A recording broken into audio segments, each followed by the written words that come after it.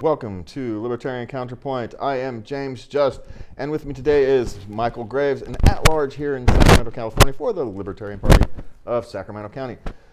Michael, there's a question many people ask, and that's often confusing today, and there was an article that we passed around before this about Scandinavian countries don't want you to call them socialists, but yet here in the United States, we like to call those countries socialist-ish countries. So I guess the question is, what the heck is socialism? I mean, do we actually even know what socialism is? At least here in the United States. Well, thanks, James. It's great to be back on with you. Yeah, that's an interesting one.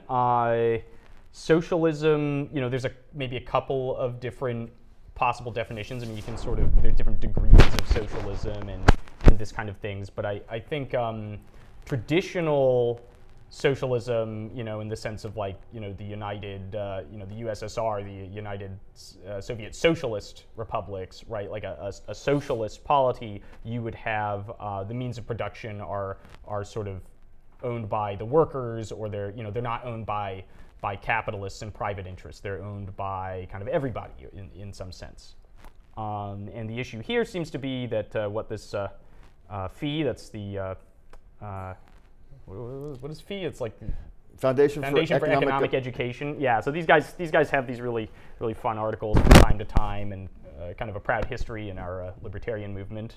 But yeah, what this article is talking about is that there is a really strong rhetorical tendency in the U.S. and in Europe, I think, to say that, well, the Scandinavian countries are socialist, and look how great everything is there, and so we want socialism. We want this is what yeah, people who lean left politically, I think a lot of them subscribe to a view kind of like this. That's that we want more socialism because that's why things are really good in those countries, and there's various quality of life measures in this country, but basically, yeah, they're doing well in Norway, Sweden, and I think it's Finland is the ones that are usually considered, maybe Denmark as well. But yeah, I think the issue here, what they're pointing out in the FEE article, is that they're really not socialists by the definition that I just gave, right? That they really are capitalist economies. Now, what the left-wingers are kind of pointing out is that, well, there are characteristics of those economies that are more socialist. They have more government intervention, right? And they really do have higher tax rates and various things like that. The U.S., when compared with I think Europe across the board, and certainly those Nordic countries, has for a very long time had quite a significantly lower just total tax take as a percent of GDP. But what the FEE article kind of points out is that there's, well, okay, yes, that's true, but taxation is not the only component, not the only thing necessary to have a socialist polity, and it's not, having higher taxation doesn't mean that, okay, there's no capitalism here. And then they kind of point to these economic freedom indexes. The one I like is the EFI, the Economic Freedom Index of the world, and they kind of point out that, when you look at a whole bunch of other that it's not just taxation, that there are other measures of economic freedom, like clear title to property, and ease of opening a business, that the monetary stability. So there's a whole bunch of different dimensions, and when you kind of add them all up and form this composite index, what you find is that, in spite of having higher tax rates, these Nordic countries actually have similar levels of economic freedom with the United States. The Heritage Foundation Index, they actually outscored the United States in a couple of cases. So it's very hard to look at that and say,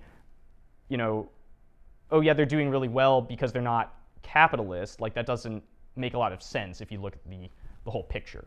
Yeah, that's the issue with what is socialism is people forget that part of the thing with socialism is that it also controls the social aspects of the society. It's not just, we like to view the socialist aspect, at least the left here in the United States, likes to think of socialism as high taxes on the rich, so you have money to give to the poor. And okay, maybe there's some validation for that and maybe not, but socialism actually controls more than just that economy. It also wants to control the society, the outcome of society, and which for me makes it a very difficult question, because the difference between socialism and, say, fascism is what?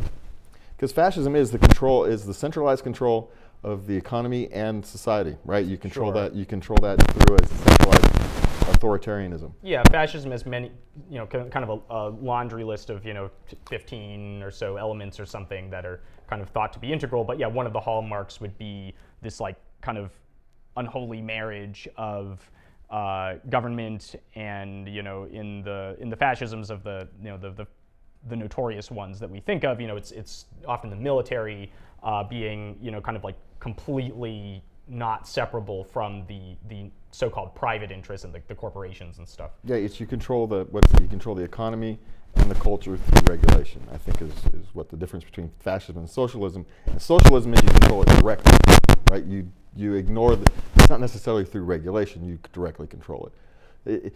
It's kind of a distinction without a difference, right? If you're controlling it through regulations or controlling it like this through the Soviet model, you just essentially beat people over the head. Well, it's complicated. I mean,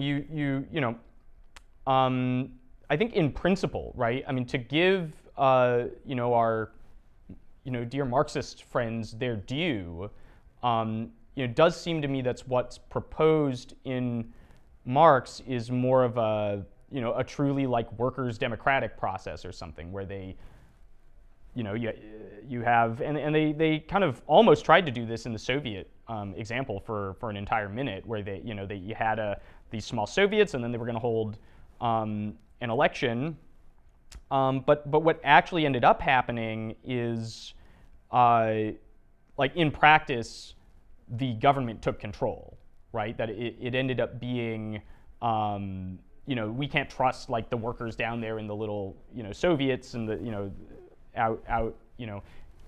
having collective ownership of the shop or the factory floor or whatever to make the right decisions, because they might make capitalist decisions, or they might want to use money, or like any they're going to go off and do things that aren't communist. So in order to make sure that we're really going to be communists here, what they had to do is impose it from the vanguard party, the Bolsheviks, and they kind of said, no, it doesn't matter what the outcome of your little election down there is. The Bolsheviks have to win, basically, and so you have that in practice to have extant socialism. I'm not sure if it's always true at every scale all the time, but yeah, in practice, it seems like what happened historically is that for a whole country, a big polity to be socialist, it had to be imposed from an authoritarian structure. And anytime you impose any structure, whether it's actually authoritarianism or even imposing democracy, doesn't work, right? We've seen that time and time again. You can't impose things because you don't have the buy-in from the people who actually need to agree with you. Right. Well, that's kind of the issue, is that what you have in by contrast, what you have in capitalist structures is voluntary arrangements, right? Like you go and you are employed by a company, or you buy or you sell something, and it's voluntary. They can fire you, but you also don't have to take the job, and you don't have to buy anything you don't want to, and you don't have to sell anything that you don't want to, and that's you can change jobs anytime you want. You don't have to go ask your political commissar to say, I don't like working at this factory, I want to work at the one down the street. Right, but I mean, there is an open question of, could you have a voluntary socialism? That's sort of an interesting question, but to my mind, that means, okay, that that's certainly not the Soviet model, because people who don't want to go be socialists and live on workers' collectives and what have you, communes, if then you would, it's not voluntary the moment that you have to do it. So then I would be free to not do that, and I don't think the result would not be everyone is socialist. I mean, there really was this historically this really universalist. I really think that's part of the poison, is this universalist vision that, well, capitalism is clearly evil and worker cooperatives are, that's much better, even though I don't find that at all obvious, and therefore everyone's going to go, capitalism is going to get, thrown into the ash bin of history, and everyone's going to be socialist, and if we gotta break a few eggs to bring about the first few socialist countries, well, that's just the direction everyone needs to go. I mean, this was always a deeply morally bankrupt approach. Yeah, and the interesting thing when you compare capitalism to socialism is I'm not entirely sure capitalism is actually a proper explanation. We think of capitalism as a system that's controlled, but it's not controlled. It's more of an explanation than a system.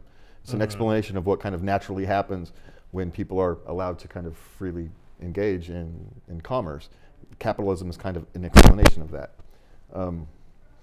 Sure. And while socialism is a centralized control, so if you're someone who's thinking of a central control mindset, then yeah, of course you're not going to like capitalism, because there's literally no control on capitalism. Capitalism is is kind of uncontrolled. It's we call it the free market, but markets aren't always free. They can be manipulated or guarded, but capitalism is a way to explain that. And so I like to think of capitalism more of an explanation of what happens. And we think of, when we compare capitalism to socialism, we're actually not comparing apples to apples. We're comparing apples to basketballs. And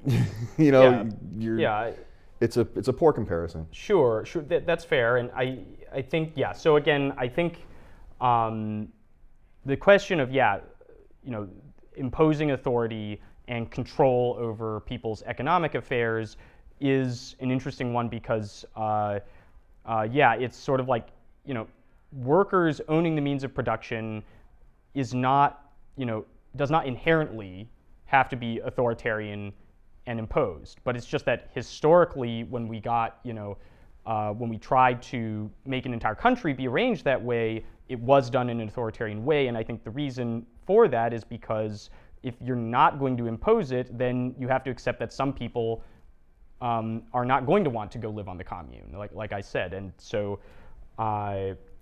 and that's the thing, in a capitalist, in a society that experiences capitalism, you can create your own communes. You can create your own communes. You can create your own they've your own existed. workers. They exist now. There's not maybe that many of them. But, but you can have your worker-owned. This grocery store I stop at, every 20 minutes over the air, they say how proud they are of being a worker-owned grocery store. I think that's great. I think that's actually, it's a worker cooperative operating capitalistically. Right. It's the workers getting together to actually do what many people say they want workers to be able to do, is to gather their own resources, build their own businesses, and receive the benefits from that business, rather than shareholders. And well, more power to them. Just don't force everybody to live in your absolutely. In your I completely agree, and it's just very curious. So when we get into this question of which countries are the socialist ones and what is socialism, and is socialism really great, or should we be afraid of socialism, or how do we think about that? Like I would first say, the Scandinavian countries, they might have taxation and some sort of corner socialist elements, but the bottom line is they still have private ownership of the means of production, right? You still can go, whoever wants to can go buy the factory voluntarily, and it's not there isn't any authority that says you're not allowed to do that. You may have some restrictions on you, but especially in most of these socialist countries, as you pointed out, they're more economically free than the United States is. So there's no way they can be socialist country. The ones they're saying are socialist. Yes. I mean, the ones that are actually socialist, right? I mean, again, there's kind of like, voluntary socialism, but that doesn't seem like that's what they're talking about, though, right? Because they're saying, well, no, but we want really high taxes. We want to tax the rich, and then we want to have a government-directed welfare programs and healthcare and all these things that the government's going to do. I mean, is that, well, okay, if that's if government-directed socialism is what we're talking about, then the countries where that's really been implemented, usually it takes the form of, we're going to, like in the USSR and certain other, we're going to nationalize, all the factories, right? Venezuela, we nationalized the oil companies. We're nationalizing, people who used to own this thing, now the government owns it, right? And then what usually happens is they mismanage it because they don't have profit and loss incentives and then there's, in some cases, there's been really tragic physical privation, right? Famines in the Eastern Bloc, and I mean this is just well, because these decisions are no longer made based upon, hey, how do I sell my products to the most people? Avoidable human, they're decided because some guy down there has an agenda that's got nothing to do with making sure everybody's fed. So I think the country my grandparents came from is still called the People's Republic of China, and my family left before the Great Leap Forward, which was a famine in China. They had they had these communists with these 5-year plans they had in the USSR, and they had something analogous in China as well, I think, where they were kind of you're gonna have a commissar, and you're gonna meet the grain quota, and it's not really the workers down at the bottom, directing everything. It's someone who's appointed in the stead of the workers, but by the authoritarian government is appointed, and this is the commissar of grain, and now we're all going to do what the commissar of grain says, and then if they don't meet their quota, they don't know what to do because there's no mechanism for them to find someone better to manage it. There's no competition. Yeah, and what ends up happening is you end up selling your grain you end up giving your grain to the state, and then you maybe get some of it back to feed yourself. Chairman Mao implemented this. They were doing. They were saying we're making so much iron. Chinese iron production is up. A zillion. A lot. And then but they were making this pig iron with this kind of household process, and it was really pretty industrially useless, right? But the person he put in charge, or I don't know if he made that decision himself or what, but they don't know that that's not a good decision because they don't. And then when they get it wrong, and a bunch of people, people could have been out, working in the fields and growing more food, and they got directed to do something else, and then that turned out to be a very big mistake. And the people who make that decision, there's no profit and loss test. They don't lose their job, right? Yeah. Or they take the farmer, they send him to the city to work in factories, and then they take students from the schools and they go and put them in, and they go put them onto the farms to work in farms. Yeah, and then they were doing that too. And you wonder why none of it works. Yeah, it's kind of baffles.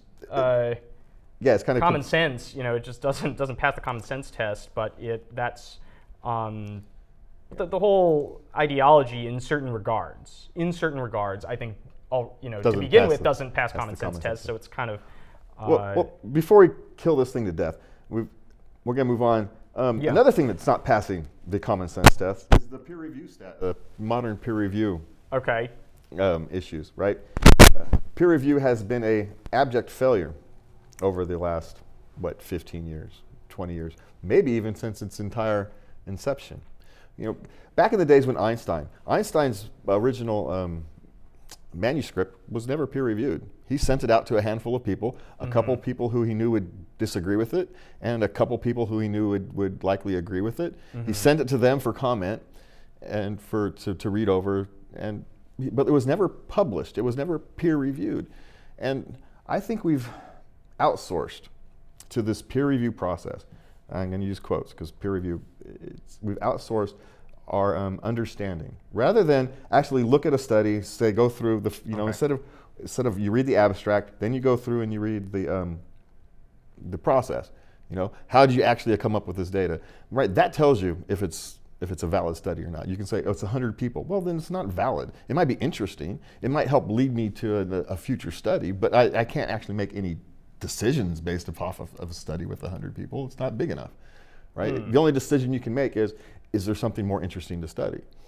And a lot of the times these things get peer reviewed, they get printed, but they're completely useless. Sure, I think it's not too hard to find examples like that. Yeah, the peer review process, I mean, I would probably defend it a bit. I would say that, you know, overall it's a pretty good process. But yeah, there is this issue of, you know, just because, you know, it depends how good your colleagues are. Just because 100 people in that field, you know, reviewed it and they all said, yeah, this is a great paper, that doesn't, you know, it depends. It might still be pretty bad. Well, and also the peer review process actually doesn't tell you if the paper's correct or not. Theoretically, it tells you if it was done properly.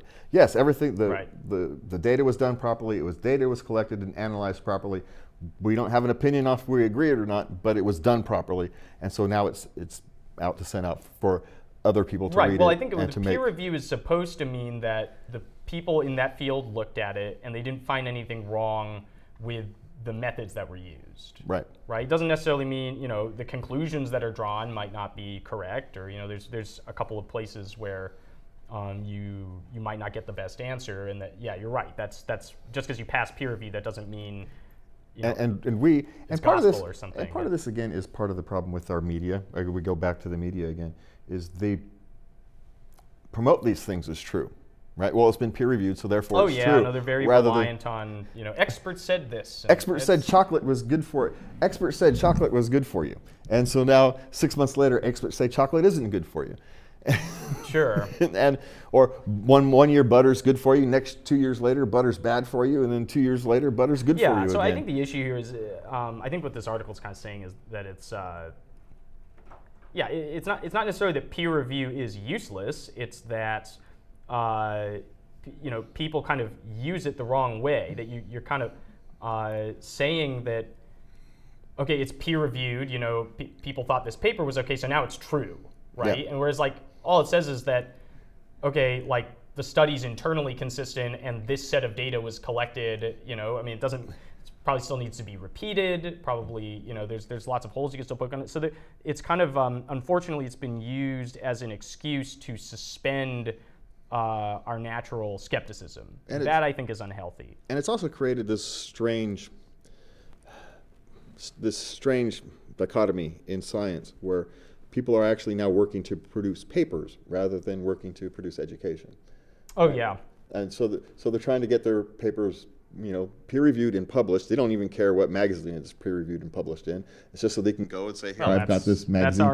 That's libertarian economics tells you that people do what they're incentivized to do, and what academics are incentivized to do is publish more papers. So they find ways to do it. And so maybe the thing in the future is we need to figure out how to incentivize educating more children, or young adults in the case of universities, rather than, you know, write more papers. How do we change that? Now, I get it. I get how this happened, right? Because discovery is sexy, right? It's just like politicians like to create new programs because creating new programs is sexy. It's easy. Right. It's easy to get funding for new programs. And sometimes you really do want to learn from that person who is the luminary in that field. And the person who can find the new discoveries and write the best, you know, most insightful papers is often not the best teacher, and vice versa, right? The greatest teachers and lecturers might not necessarily be the same people who are out there doing, you know, why would they be? It's you know, there's overlap, but if you're spending your time educating kids, which, you know, I think most professors should spend most of their time doing, that's different than a researcher who's researching cancer discoveries or cell dynamics. Different skill set, yeah. And as we, you know, again, libertarian economics, there's trade-offs, right? If you're spending all your time being really good at this thing, how good are you really going to be at this other? Yeah. So in theory, what you need is the researcher teaches the professor, who then teaches the students, right? That's theoretically how it should work. Sure. But it's kind of broken down somewhere, and because that's kind of how it used to work, right? is you'd have educators would learn from the researchers, and they would teach the students, but they would also teach them with caveats. This is the current understanding, and nowadays we're teaching people with, this is what it is. And I think that's another danger that we've gone down. Yeah, I think it's just that the problem you identify is just in the structure of academia. It doesn't have to be that way, but that's how, yeah, every academic department is structured. That, you know, everyone is supposed to be a researcher and a teacher both. You know, it's kind of like in it's kind of like in the tech companies when you have someone who's a good, really crack programmer, and then they get promoted to management. It turns out, they're not really good talking to people, they're not really good with people, they're not a great manager. But, you know, there's this, well, the only way they can get paid more is to go into management. So they shovel these guys, force them off into management, and then finally these organizations, it took them a long time, finally started to figure out that, hey, maybe that's not a good use of, you know, the talents and the resources available to us. Maybe some people, you know, we can just pay them more and they stay and work on the product and make really good product, and we make a path for them, and then there's a parallel path, and not everybody has to do the same thing. Yeah, because managerial skills are vastly different than programming skills. And oddly enough, one of the things we don't do is we don't teach people how to be managers.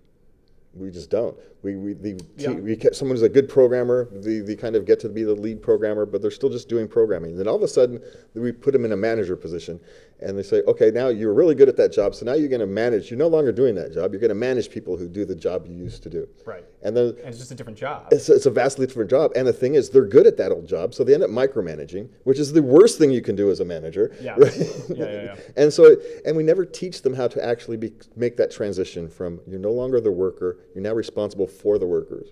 You're no longer responsible for the work. You're now responsible for the workers. And we don't teach them that.